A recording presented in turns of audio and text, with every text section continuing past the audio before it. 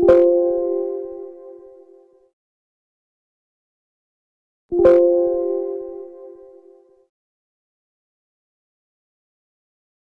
going to install a CPU, Central Processing Unit, into our motherboard. Here's an exercise that is not commonly done in the classroom. We're going to take a CPU, like this chip here, and we're going to install it into our motherboard slot. Now what we must do is orient the CPU. Step 1 is locating pin 1.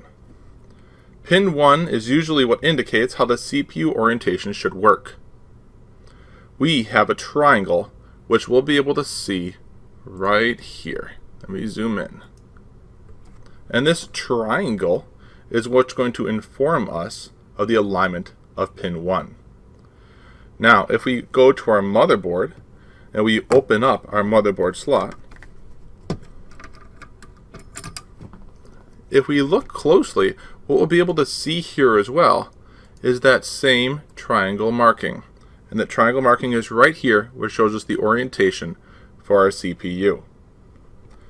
Now, our CPU also has a keyed slot on it, and on the CPU on the motherboard housing, you'll also be able to see here that we'll be dropping the CPU, and there's keyed slots to ensure that it's correctly aligned.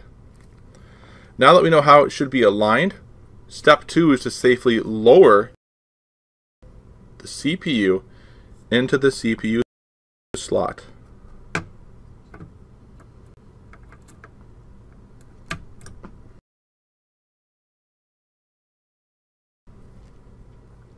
For step 3, we can lower the CPU housing and lock the lever into place to hold our CPU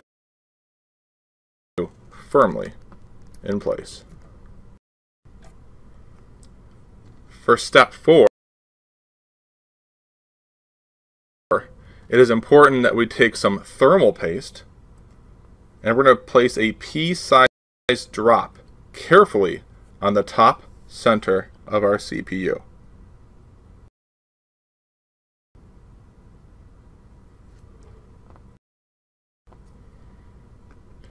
This thermal paste will help the distribution of heat from the CPU to the heatsink that we will install next. Now, to keep this CPU cool and prevent it from overheating, we are going to install a heatsink for step 5. These commonly have a fan attached to them, but not all of them do. These fins we see here are going to absorb the heat from the CPU and have slots for airflow to move in between. The fan on top of the heatsink will help draw the heat away and cool the fins. This will allow them to absorb more heat from the CPU. As we attempt to place the heat sink on the motherboard, it may take 1 to 2 attempts to position it correctly over the screws that are going to surround our CPU.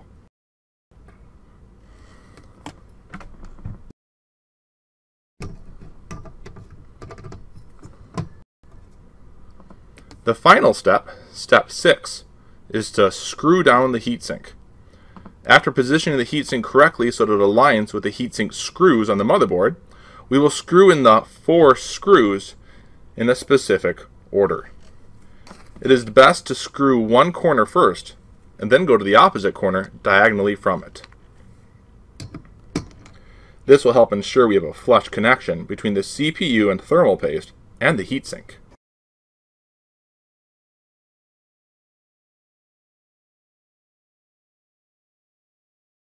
As I mentioned, we'll go diagonally across to the other corner.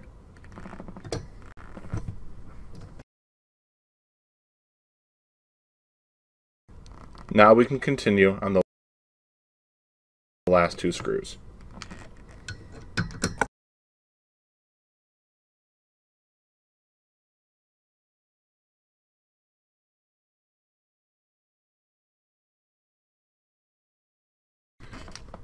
Now that all 4 screws are locked in, the heatsink will not be able to move or shift at all. Having a tight and flush fitting will also allow the CPU to better stay cool. Thanks for watching our CPU install.